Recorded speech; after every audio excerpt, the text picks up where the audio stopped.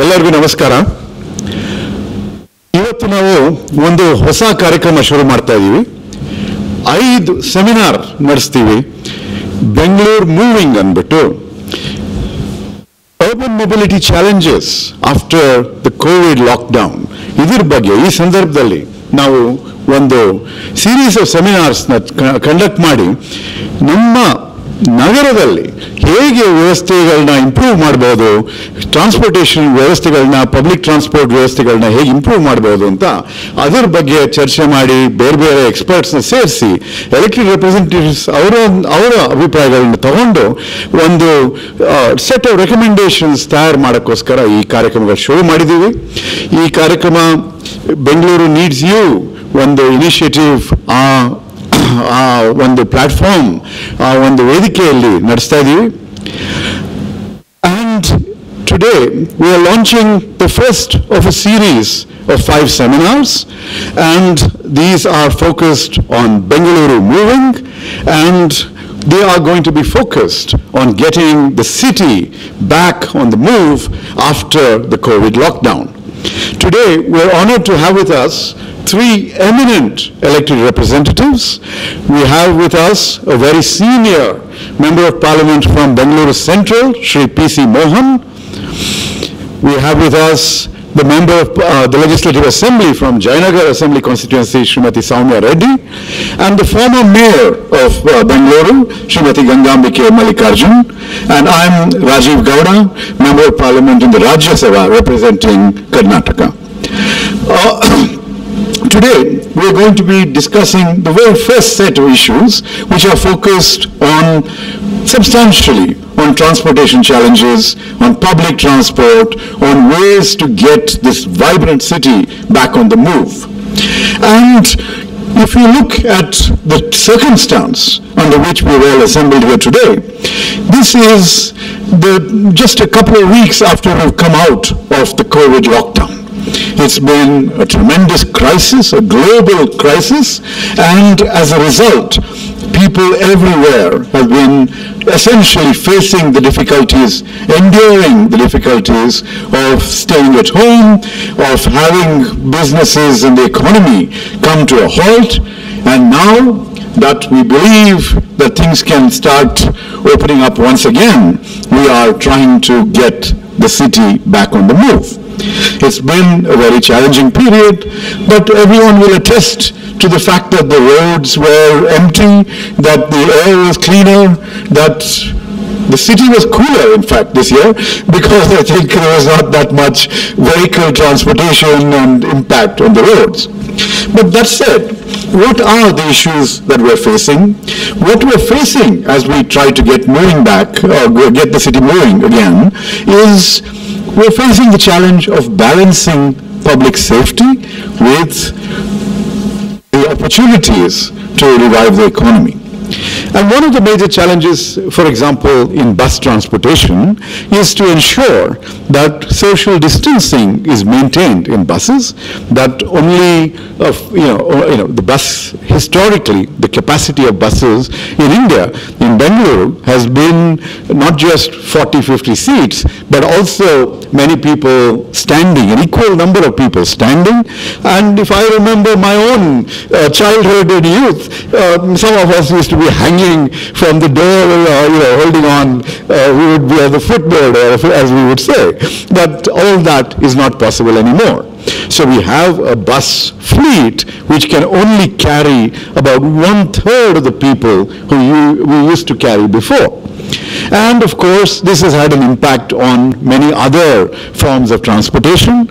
Our hired transportation alternatives, shared cabs, the Ubers and the Olas and the other alternatives that people had got used to using the internet to book something and get from one place to another, sharing vehicles, all of that is also restricted. They're back, but with some new safety measures thrown in. And the ubiquitous auto rickshaw, all of these are going to face some interesting challenges to make sure that the people who drive these vehicles, who are using them as a source of livelihood, continue to do their business while at the same time ensuring their safety and that of their passengers in the face of the coronavirus, novel coronavirus. So, how do we take this opportunity to turn things around? How do we get Bengaluru moving again? Let me use this as a platform to engage in a discussion with our fellow elected representatives.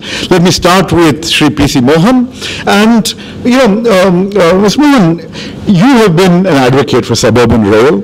In 2008, before I was elected, when I was still a professor, I held a workshop for ministers and MLAs in Vidhan Sabha on the same topic, saying suburban rail will benefit not just Bengaluru, but all of the cities which are connected to Bengaluru, within 40-50 miles.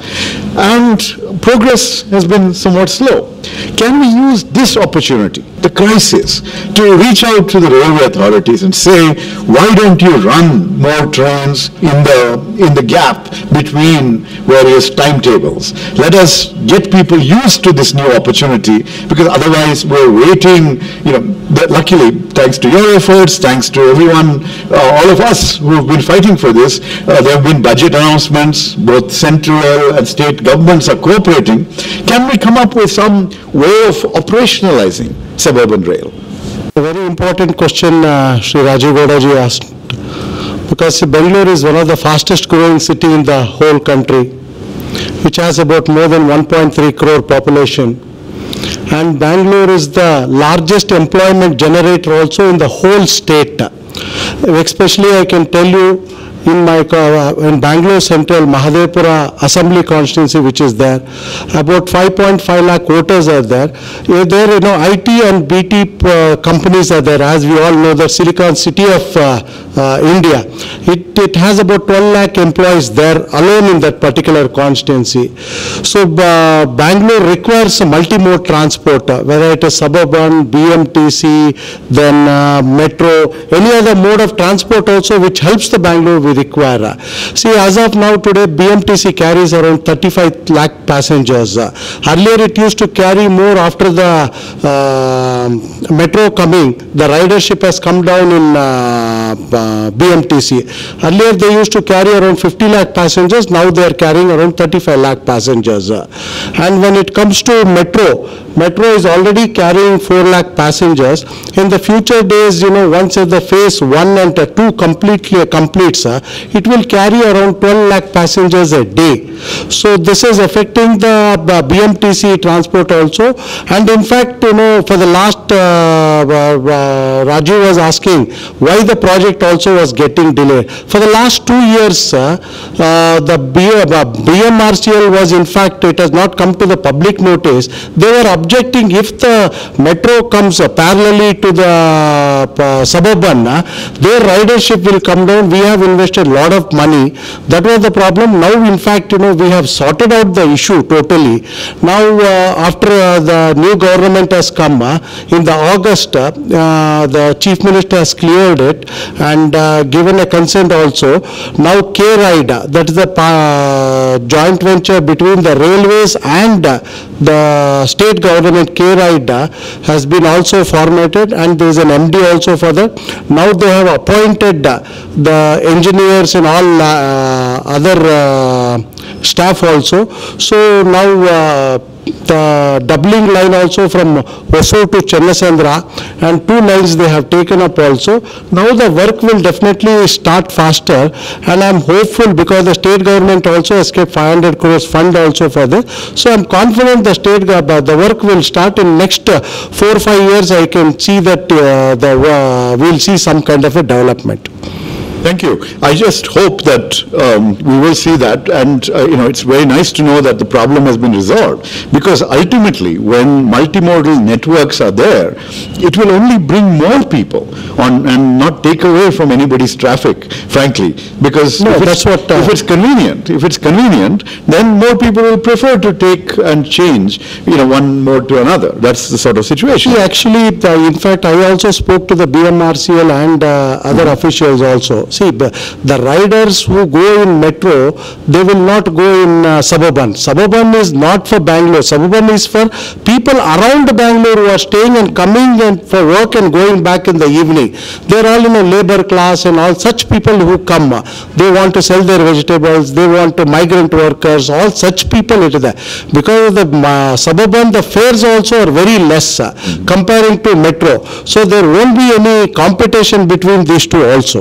Yeah, but we are hoping that it will also help our IT and other communities. Certainly. Because, if you can go from Yashwantpur to Whitefield in 20 minutes, why would anyone want to spend 2 hours on the road? That is the thing. Anyway, Sowmya Reddy, if you think about public transport, after the COVID crisis, people are actually moving back to private options because of safety concerns, right?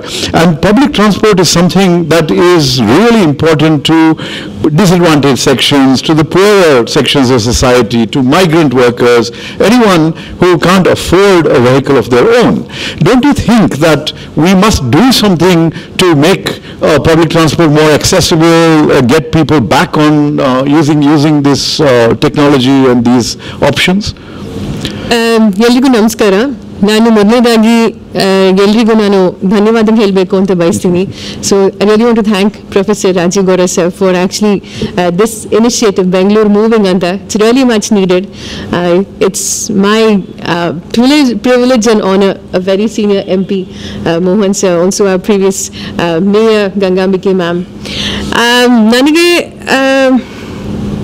ನಿಜ ಹೇಳಬೇಕು ಅಂದರೆ this is a very important topic, and like sir also rightly said, mobility is something that's just so important, and especially now the entire world is actually thinking this is unfortunately become the new normal post COVID. And I think mobility, it's not just about commuting, it's not just about transportation, it's about a bunch of different things. It's about right to education, livelihood, it's about leisure, it's about access to health care. Iga starting allu lockdown prarambha admele a lot of essential workers were still functioning. Namge belige kasanu ettbeku, ಆಸ್ಪತ್ರೆಯಲ್ಲೂ ಕೆಲಸ ಮಾಡಬೇಕು, ನಮ್ಮಂಥ ಜನಪ್ರತಿನಿಧಿಗಳು ಕೆಲಸ ಮಾಡಬೇಕು. How do we access ನಮ್ಮಂಥವರು? ನಾವಿಲ್ಲಿ ಯಾರೂ ಬಸ್ಸಲ್ಲಿ ಬಂದಿಲ್ಲ, ಮೆಟ್ರೋಲ್ಲಿ ಬಂದಿಲ್ಲ, ನಾವೆಲ್ಲರೂ ಕಾರಲ್ಲೇ ಬಂದಿದ್ದು. ಆದರೆ ಸಾಮಾನ್ಯ ಜನರು ಏನು ಮಾಡಬೇಕು, ಎಲ್ಲಿಗೆ ಹೋಗಬೇಕು? So I think we really need to look at mobility as a whole. And yes, I think buses is something that we really need to focus on and stress upon. And like our MP sir said, I think the ridership is close to about 50,000. It was 51,000.5 lakh in 2014-15, but now it's actually reduced to 36 lakhs. And there are a bunch of different reasons because of that. And I think irrespective of who is governing at this state, we really need to focus on BMTC. I think in every state we need to actually subsidize 40% of people who are actually using transportation are actually using our BMTC. But it's actually under they say we don't have enough buses. Yes, that's true. And we don't have enough because most people actually use this as a transportation. I think barely about 7% of people are using the metro. But if you actually look at the cost that's gone into constructing the metro to amount that we're spending on BMTC, it's huge. ಈಗಲೂ ಅಷ್ಟೇ ನಮ್ಮ suburban railway it's much needed. ತುಂಬ ವರ್ಷದಿಂದ ನಾವು ಅದ್ರ ಬಗ್ಗೆ ಚರ್ಚೆ ಮಾಡ್ತಿದ್ದೀವಿ, ಡಿಸ್ಕಸ್ ಮಾಡ್ತಿದ್ದೀವಿ. In fact I think the sanctioned cost is about 11 crore 546 crore ಅಂತಿದೆ. ಆದರೆ ಈಗ recently 18,600. But unfortunately the centers just allocated only 1 crore recently. And I think ಫ್ಯೂಚರಲ್ಲಿ ನಾವು at least we can focus more on that. ಈಗ ಈ post Covid time, going back to your question, ನಾವು social distancing ನಾವು ಮನಸ್ಸಲ್ಲಿ ಇಟ್ಕೋಬೇಕು. ಆದರೆ how do we really balance that? Unfortunately right now, July, August, September, it's going to peak. We're probably the 4th highest in the whole world right now. We have beaten, I think, Brazil. And this is something that we really need to consider, a balancing act of all of these things, the working class, middle class, and upper, class. Sure. So, Mohan brought up this issue of we all came in our cars. So, ನಮ್ಮ ಮನೆ ಬಹಳ ಹತ್ರ ಇದೆ actually. So normally ನಾನು ಈ ಜಾಗಕ್ಕೆ ಬಂದಾಗ ನಡ್ಕೊಂಡು ಬರ್ತೀನಿ. But if you think about it, ಈಗಿನ ಕಾಲದಲ್ಲಿ ನಾವು ನಡ್ಕೊಳ್ಳೋಕೆ ಟ್ರೈ ಮಾಡಿದ್ರೆ we will run in to challenges because the footpath is dirty, there is a broken ಚಪ್ಪಡಿ. It is difficult even for a fully able-bodied person to actually walk and commute and make use of that. So everyone starts walking on the road, competing with motor vehicle traffic. ಈ ತರ ಒಂದು ಪರಿಸ್ಥಿತಿ ಇದೆ. So ನಾವು ಇದು bus ಬಗ್ಗೆ ಆಮೇಲೆ ತಿರ್ಗಾ ಚರ್ಚೆ ಮಾಡೋಣ. But just basic challenges of good footpaths, well-lit, safe commuting possibilities. ಜನ ನಡ್ಕೊಂಡು ಓಡಾಡಬೇಕು ಅಂತಂದ್ರೆ what can we do? Why is there such a challenge? ಅಂತ ಮೊದಲಿಗೆ ಎಲ್ರಿಗೂ ನಮಸ್ಕಾರ. ಇಂಥ ಒಂದು ಒಳ್ಳೆ ಕಾರ್ಯಕ್ರಮ ಆಯೋಜಿಸಿದಂಥ ಪ್ರೊಫೆಸರ್ ರಾಜೀವ್ ಗೌಡ ಅವರಿಗೆ ನಿಜವಾಗ್ಲೂ ಈ ಸಂದರ್ಭದಲ್ಲಿ ಧನ್ಯವಾದ ಹೇಳಕ್ ಬಯಸ್ತೀನಿ. ಅದೇ ರೀತಿ ನನ್ನೊಟ್ಟಿಗೆ ಇವತ್ತಿನ ದಿನ MP ಅವರಾದ PC ಮೋಹನ್ ಸರ್ ಇದ್ದಾರೆ, MLA ಮೇಡಮ್ ಆದ ಸೌಮ್ಯ ರೆಡ್ಡಿ ಅವರಿದ್ದಾರೆ. ಖಂಡಿತ ಈ ಒಂದು ಕಾರ್ಯಕ್ರಮದ ಒಂದು ಇವತ್ತಿನ ದಿನ ಏನು ನಾವು ಚರ್ಚೆ ಮಾಡ್ತೀವಿ ಅದ್ರ ಜೊತೆ ಈ ಚರ್ಚೆ ಒಟ್ಟಿಗೆ ಜನರ ಅಭಿಪ್ರಾಯ ಕೂಡ ಬಹಳ ಮುಖ್ಯ ಆಗಿರುತ್ತೆ.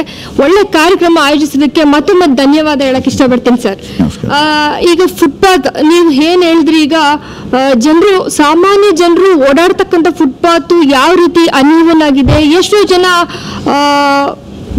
ಬೇಸಿಕಲಿ ನಡೆಯುವಾಗ ಸರಿಯಾಗಿರ್ತಕ್ಕಂಥ ವ್ಯಕ್ತಿಗಳೇ ಎಡಗುವಂಥ ಸಾಧ್ಯತೆ ಇರುತ್ತೆ. ಜೊತೆಗೆ ಫಿಸಿಕಲಿ ಹ್ಯಾಂಡಿಕ್ಯಾಪ್ ಆ ಥರದವ್ರಿಗೆಲ್ಲ ಏನೆಲ್ಲ ತೊಂದರೆ ಆಗುತ್ತೆ ಅನ್ನೋದು ನಿಜವಾಗ್ಲೂ ನಾವು ಗಮನ ವಹಿಸಲೇಬೇಕಾಗುತ್ತೆ. ಎಲ್ಲ ಒಂದು ಕಡೆ ನಮ್ಮ ಸರ್ಕಾರ ಅಸ್ತಿತ್ವದಲ್ಲಿದ್ದಾಗ ನಾವು ಟೆಂಡರ್ ಶೂರ್ ರೋಡ್ಗಳನ್ನೆಲ್ಲ ಮಾಡಿದ್ವಿ. ಆ ಒಂದು ಸಂದರ್ಭದಲ್ಲಿ ಸುಸರ್ಜಿತವಾದ ಅಂದರೆ ಸಾರ್ವಜನಿಕರು ತುಂಬ ಕಂಫರ್ಟಬಲ್ ಆಗಿ ನಡೆಯೋ ಒಂದು ವ್ಯವಸ್ಥೆಯನ್ನು ನಾವು ಕಲ್ಪಿಸ್ಕೊಟ್ವಿ. ಸುಮಾರು ರಸ್ತೆಗಳಲ್ಲಿ ಸುಮಾರು ಫುಟ್ಪಾತ್ಗಳನ್ನ ತಗೊಂಡು ಎಲ್ಲ ಒಂದು ಕಡೆ ಅದು ಮೇಜರ್ ರೋಡ್ಗಳಲ್ಲಿ ಮಾತ್ರ ಆ ವ್ಯವಸ್ಥೆ ಇದ್ದದ್ರಿಂದ ಅಲ್ಲೆಲ್ಲ ಒಳ್ಳೆ ವ್ಯವಸ್ಥೆ ಸಿಕ್ತು. ಸಣ್ಣ ಪುಟ್ಟ ರೋಡ್ಗಳಲ್ಲೂ ಖಂಡಿತ ಈ ವ್ಯವಸ್ಥೆ ಜನಸಾಮಾನ್ಯರಿಗೆ ದೊರಕಲೇಬೇಕು. ಕಾರಣ ನಾವು ಯಾವುದೇ ಒಂದು ಯೋಜನೆ ರೂಪಿಸೋದು, ಯಾವುದೇ ಒಂದು ಕೆಲಸ ಮಾಡೋದು ಜನಗಳ ಒಂದು ಹಿತದೃಷ್ಟಿಯಿಂದ ಮಾಡೋದ್ರಿಂದ ಖಂಡಿತ ನಾವು ಅದನ್ನ ಗಮನ ವಹಿಸಲೇಬೇಕು.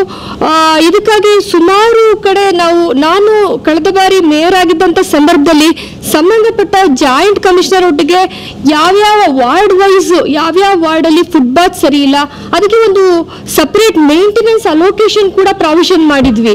ಈ ಒಂದು ಬೇಸಲ್ಲಿ ಎಲ್ಲೆಲ್ಲಿ ಅನ್ಈವನ್ ಸ್ಲ್ಯಾಬ್ಸ್ ಇದೆ, ಎಲ್ಲೆಲ್ಲಿ ಜನ ಎಡುತ್ತಾರೆ ಅನ್ನೋದು ಕಂಡು ಬಂದ ತಕ್ಷಣ ಅದನ್ನ ಸರಿಪಡಿಸಬೇಕು.